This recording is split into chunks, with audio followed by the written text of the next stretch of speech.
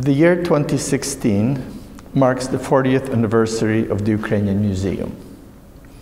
It is especially apt that an exhibition of the works of Jacques Hnizdovsky is an important part of the museum's year-long celebration. Hnizdovsky embodies the ethos of post-World War II Ukrainian artists of the diaspora, ranking among the generation's most accomplished and distinguished figures. Hnizdovsky's stylized vision of the natural world is at once direct, accessible, and eloquent. The authority of his vision, its completeness, clarity, and persuasiveness suggests an individual whose artistic growth was seamless, almost preordained. Yet to read the artist's own account of his journey in an essay, Reflections of the Artist, is to become aware of his moments of crisis and deep doubt, to marvel at his clear-eyed recognition of his dilemmas, shortcomings, inabilities to find answers, and to admire his resolve to persevere and become an artist on his own terms. I would like to explore with you in this presentation the critical junctures of his career and the seminal works that elucidate the artist's journey of struggle, discovery, and grace. Hnizdovsky's place of birth would leave an important impact on his creative growth. He was born on January 27, 1915, in the village of Pilipche in the Borshchiv region of Ukraine, whose rich folk art tradition, strongly dominated by black and white patterning, often interspersed with accents of color, is one of the boldest among the regions of Ukraine. The beauty of the region's visual poetry remained with the artist throughout his career. It appears in many permutations in his work, in his woodcuts, as well as in his paintings. Hnizdovsky began his formal training in 1938, when with the aid of Metropolitan Andrzej Szeptycki, he was accepted to study painting at the Academy of Fine Arts in Warsaw. The outbreak of World War II and its immediate impact on Poland forced him to leave the Academy. After a brief stay in Rome, which he found too expensive, he traveled to Zagreb, Croatia, the former Yugoslavia, where in 1939 he enrolled at the Academy of Arts and Crafts. The choice of the city was fortuitous, for unlike many major European cities, the cataclysm of the war did not reach Zagreb, making it a relatively safe haven and a congenial place to hone his skills. He received his degree in 1942 and continued at the Academy for another 2 years. By mid-20th century, the art academies had succumbed to the ascendancy of modern art. Where they still existed, as in Zagreb, they provided solid grounding in anatomy, theory, history, and practice of art, preparing the more talented students for the inevitable confrontation with modernism. During this period, Hnizdovsky discovered the woodcuts of Albrecht Dürer, and under their influence began to experiment with the medium, as evidenced in the woodcuts from 1944 of expressive heads and half-length figures in prayer. In 1944, Hnizdovsky also created 2 woodcuts, Bush and Forest, which are his earliest treatments of forms in nature in this medium. In both, the artist views the motifs from close proximity. Bush is the more dramatic and monumental, as the leafless, varied branches create an intricate pattern that define the whole, establishing an archetype that the artist will reprise in many of his later woodcuts of trees. Forest is a more lyrical composition of groupings of thin, gently swaying trees whose branches weave a delicate lace-like motif and create an animated swaying silhouette against the sky.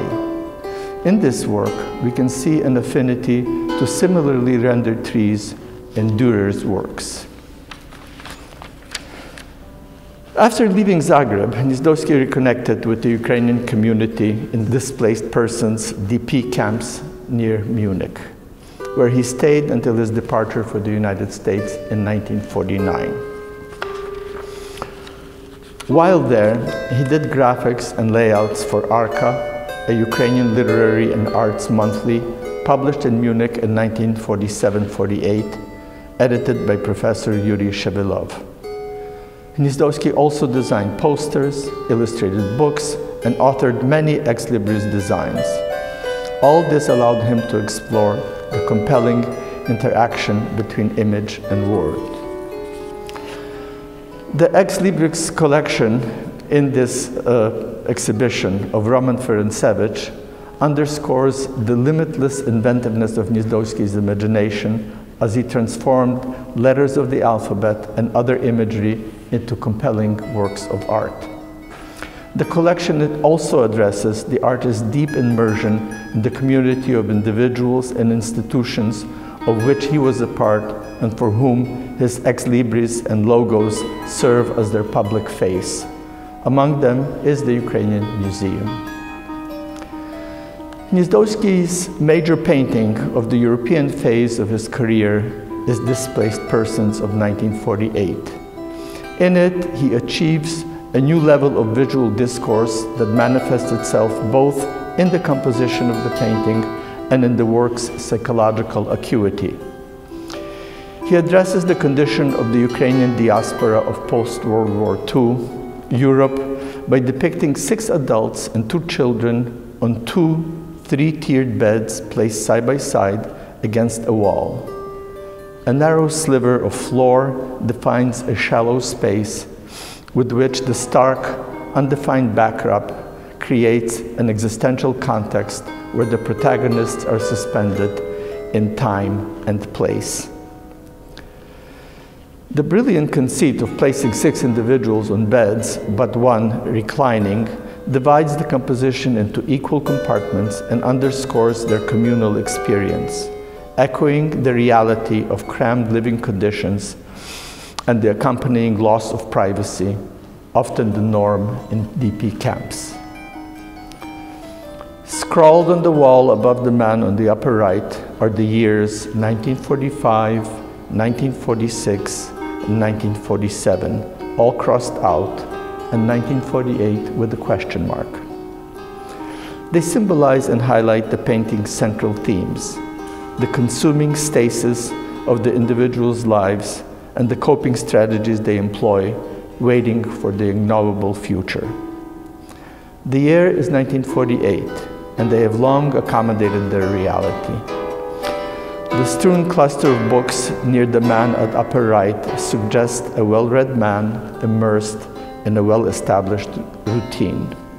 The woman at the upper left, the wall behind her adorned with male portraits, her bra hung over the bed rail at her feet, looks into a handheld mirror admiring her youth and her beauty, unlikely for the first time. The 2 tiers at lower right evoke a family as the man in the middle leans down towards the woman and her 2 young children, likely born in DP camps. If the seated man with feet in the tub, clock at his feet, suggests alertness, even tension, then the man above him, head propped up, staring blankly, cigarette in hand, embodies ennui. In 1947, a year prior to his completion of Displaced Person, Hnizdovsky published an article in Arka on Peter Bruegel the Elder, titled Dance on Olympus, in which he explores the Dutch master's expansive expression of the human condition. Quote, viewing Bruegel's paintings of contemporary peasants, their life in all its manifestations, in all its marvelous intertwining, the viewer is not certain whether to laugh or to empathize with them. This double page of carefree humor and deep tragedy were brilliantly introduced into literature by Hohol 3 centuries later. And we could add by Hnizdovsky in his 1948 masterpiece of the European phase of his career. Hnizdovsky arrived in America in 1949 and settled in St. Paul, Minnesota, where he secured a position as a designer in the advertising firm of Brown and Bigelow. This was the beginning of a tumultuous period in his life. By happenstance, he became aware and subsequently entered a graphic exhibition at the Minneapolis Institute of Art, where he received the second purchase prize for his woodcut bush. The exhibition was juried by A. Hyatt Mayer of the Metropolitan Museum of Art. Soon thereafter, he once again won second prize at the Minneapolis State Fair for his painting Eggs of 1944. Among the jurors was Yasuo Kuniyoshi, a Japanese emigre and one of America's preeminent modernist artists. At this moment in his career, Hnizdovsky made a fateful decision that was at once quixotic and sober. On the basis of his limited success, he decided to quit his job and move to New York City to become a full-time artist. The evident naivete of this decision was balanced by his brave awareness that at age 35, he was at a crossroads. He chose to follow his passion. In New York, he quickly confronted the reality of financial survivability. More daunting was his confrontation with the overpowering presence of modern art. By 1950, New York had transcended Paris as the artistic capital of the world. Hnizdovsky was in the throes of a crisis of confidence. I had run into a blind alley. My work, my material hardship, which could hardly have been worse, was child's play compared to my inner crisis. The paradox of my situation was that as soon as I gained my independence, I realized I did not know what to do with it. I had decided to do nothing but paint, and I did not know how to paint. This acknowledgement that he had to move beyond his academic training unleashed a decade of work of exceptional quality in which the exploration of modern artists and movements is evident but never dominant. In the end, this was a liberating period for Hnizdovsky, with the awareness that the subject of his art and the manner of its creation is limitless, unencumbered, and up to him. He achieved the clarity of vision and direction. It is during the 1950s that Hnizdovsky re-engaged in printmaking by focusing on the medium of linocuts, in which he also employed color.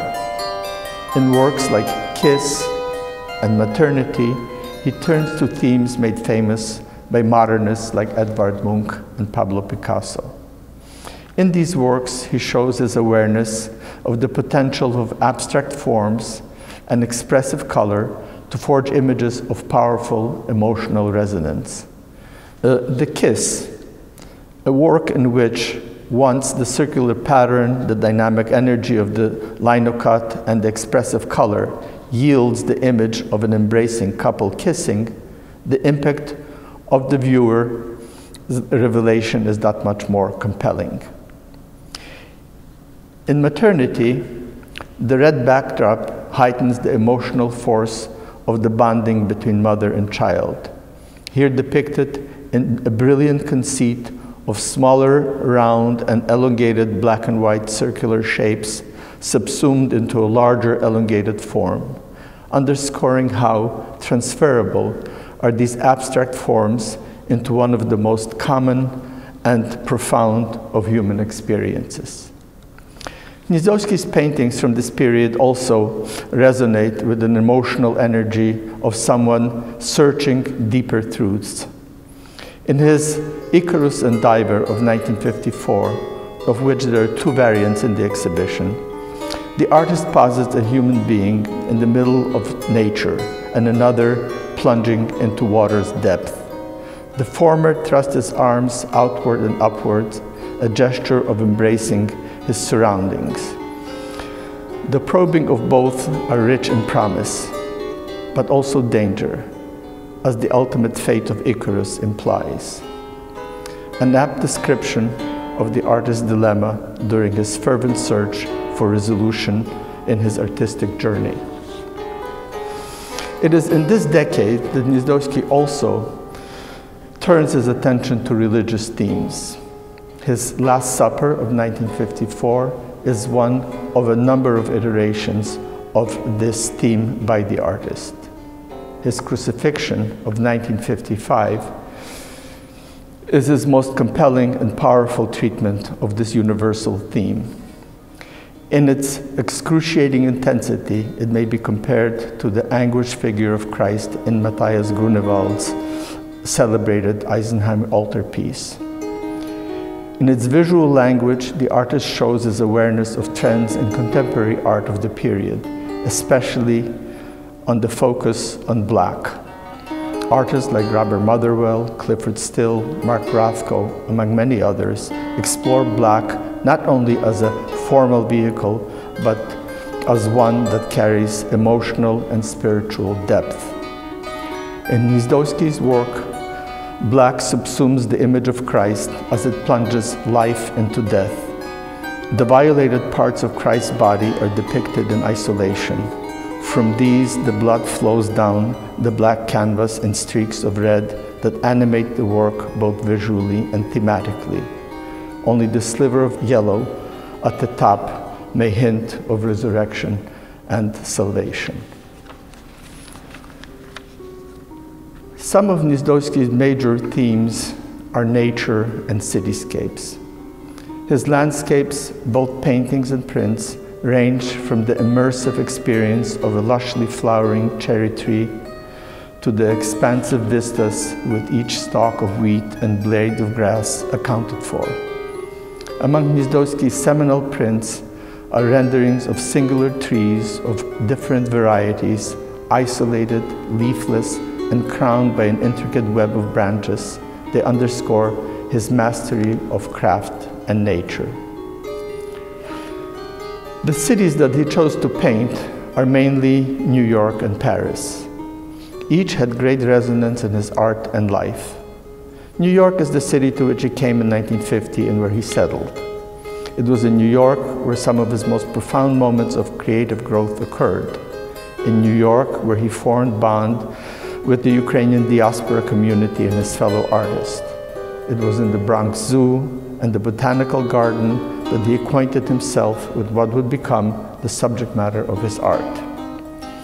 Over the years, Hnizdovsky painted or made woodcuts of some of the city's most iconic buildings, among them Mies van der Rohe's Seagram building, the interior of the Guggenheim, the facade of St. John the Divine, a woodcut that the cathedral had used as its logo. More personal and telling, and referencing a different aspect of city life, are views onto the back alleyways from a window of his Bronx tenement. In 1956, Hnizdovsky moved to Paris, where he would stay till 1958, and where he met and married Stephanie Kozan. It is interesting to note how many Ukrainian artists visited Paris in the last century to absorb its beauty and celebrate its artistic heritage. Archipenko, Hreshchenko, Hordynsky, Moroz, Hutsaliuk, and Kruchevsky, among many others. Paris was a welcoming place for artists of many nations and drew its energy from the rich interchange of ideas among them. To recall, Picasso is a Spaniard and Brancusi a Romanian, both deeply ingrained in the artistic ethos of Paris. Unlike the vertical energy of New York, Paris is a city much as it was in the mid-19th century, when Haussmann transformed its maze of medieval streets into a city of boulevards, parks, plazas, and bridges. Coming from New York's canyons, Hnizdovsky especially responded to the energy of its open spaces. His reductive treatment of the spatial expanse of the plazas or the perspectival rush of boulevards are among the most compelling interpretations of the city. Hnizdovsky was especially drawn to the Paris metro, which had opened in 1900. His many views of it focus on its unique architecture, but also on its function of moving people from place to place, unlike his views of the boulevards and city proper, which are devoid of people. Here we meet the ticket seller or a cluster of Parisians entering the metro. During the 1960s, Hnizdovsky turned his attention to what I'd like to call his farmer's table or farmer's market theme of painting eggs, fruits, vegetables that are among his most accessible and admired works. They're often presented simply, usually in a basket or wooden crate, emphasizing them as Earth's bounty, meant to be consumed. The strength of the paintings rests upon the artist's ingenious arrangement of the objects, as well as his ability to transform oil paint into a believable verisimilitude of an egg, a carrot, or a cabbage. Hnizdovsky's exquisite paintings of individual breads belong broadly to this genre, yet they are distinctive by focusing on a human-made nourishment that carries symbolic meaning. By placing the bread centrally in simple settings, as he does on a cloth from Borschiv with red striations, he imbues the works with a degree of solemnity. Hnizdovsky's most mature and accomplished works are his woodcuts, on which he concentrated in earnest from 1960, and whose major subject is nature's flora and fauna. Stylization, a word often used as shorthand to define Hnizdovsky's unique visual language, does not fully convey the artist's transformative iteration of the natural world. His plants and creatures are taken from nature, but are not of it. They aspire to a different level of discourse with the viewer. The level of Hnizdovsky's achievement was recognized by Peter A. Wick, curator of the Department of Printing and Graphic Arts of the Houghton Library at Harvard University, when he writes in 1976, "The woodcuts of Jacques Hnizdovsky represent some of the richest and most original printmaking in American graphic arts of the past 30 years." In the foreword, he also relates how he was first beguiled by Hnizdovsky's work. I was first introduced to Hnizdovsky through a large black and white woodcut of 1961, printed on a pure white Japanese paper, called simply Sheep, an enormous muff of fleece from which protruded at the top, rather shyly, a black muzzle, pointed ears, and blinking eye, and which was supported at the base by 4 ridiculously spindly black legs on delicate hoofs.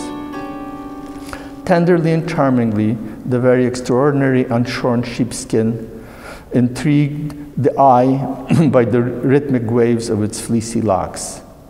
I decided at once that the disarming simplicity of this woodcut, with its compact contour and bestiary-like universality, concealed the artistry of a skilled craftsman in woodcutting, a craftsman who spent many hours gouging and scraping away at an immense pearwood block.